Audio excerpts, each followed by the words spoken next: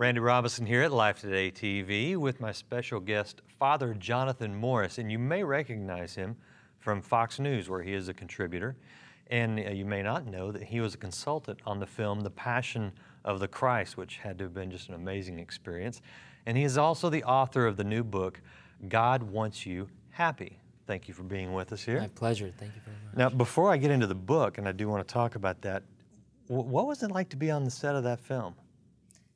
Fascinating 2 years of my life.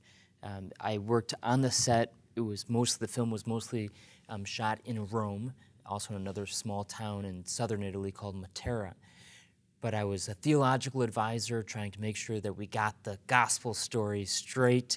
But also, there was so much controversy about the film, whether it was anti-Semitic, whether there was a hidden agenda. But it was a wonderful experience for me, personally, as a Christian, to encounter the gospel in real life, in flesh. And I think that's what the story told, and it obviously touched a lot of people's lives. Yeah, it comes through. It's a powerful film. It's not just a movie. It's kind of, I think, an experience for believers. It is. It was for me. Do you keep in touch with Mel Gibson? I do. How's he doing? Well, there's some very public things that are known that he's gone through a very rough patch in his life. But I know one thing for sure is that his interest and desire in making the film The Passion of the Christ was godly, it was holy, it was in response to a personal invitation that he had experienced to put on film a personal experience of the Passion of the Christ that he had experienced. And God blessed it. And I think God never abandons his children, even when we abandon him. And so I have no doubt whatsoever that Mel is going to come right back into the loving hands of our Father. Yeah, I hope so. You know, God has a track record of using imperfect people for his perfect will. That's right. So. And imperfect things in our lives to bring us closer to him. Yeah. About your book, God Wants You Happy, and you know, I got to say that I'm very interested in the topic with my book with a very similar title. So I'm curious to kind of hear where you're going with this idea and what you're trying to accomplish. You mentioned at the beginning I do a lot of work with the Fox News channel and other secular media outlets. And on those venues, I'm able to help people take baby steps of understanding ethical issues, social issues. But we know that those baby steps toward truth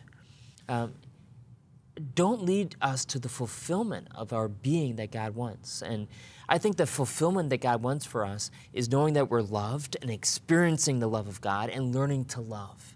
And that's when we flourish as a human being on every single level of our being. When we're flourishing intellectually, it means when our minds are clear.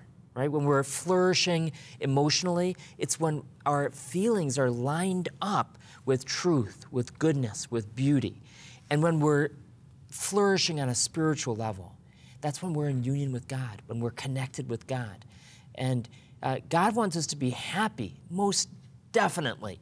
But it's a happiness that is beyond just sentiments. It's spiritual joy. It's union with God. And what I try to do is show those elements of the self-help genre, which is so big these days, which is actually true, that we have natural mechanisms that can help us get more in line with God's plan for us, but also showing where that self-help genre comes up short. And then where the grace of God enters into our lives, especially, and I explain this in the book, through the theological virtues, what a lot of spiritual authors call the theological virtues of faith, of hope, and of love, and how to live, living faith, living hope, and living love. So you're saying where the self-help ends, the God-help kicks in? Most definitely. There's nothing, self-help is not a bad word. Right. But unfortunately, much of the self-help industry has divorced itself from any connection with God. And that is a big lie. We cannot be happy. We cannot be the people God wants us to be, fully happy, without any connection to God, in my opinion. You are a Roman Catholic priest, correct? I am, yeah.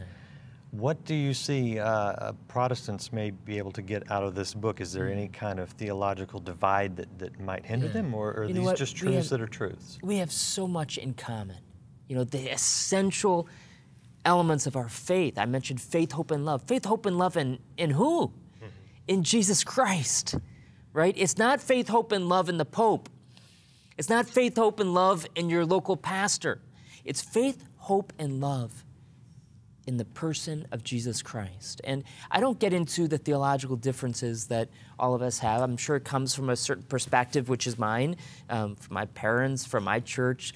But in the end, I try to help people say, take steps to say, this is what living faith means in my life. This is what living hope means in my life. This is what living faith can mean in my life. And I think based on all the emails and letters and all the rest, I believe that this is a book that can bless Protestants, Catholics. It's blessed me, right?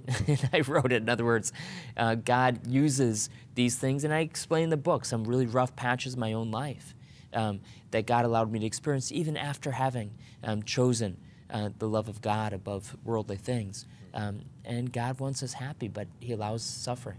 Oh, that's good. A good topic, one I'm fully behind. Do you have a website where people can check out sort of your people blog? People go to fatherjonathan.com. Fatherjonathan.com. But in the end, open up your Bible. You'll probably find even better things. Good advice. Be sure to check out his book, too. He may not want to plug it as much as I do, but I want people to check it out. God Wants You Happy. Father Jonathan Morris, thank you for spending a few minutes with us. And be sure to check him out on Life Today at lifetoday.org.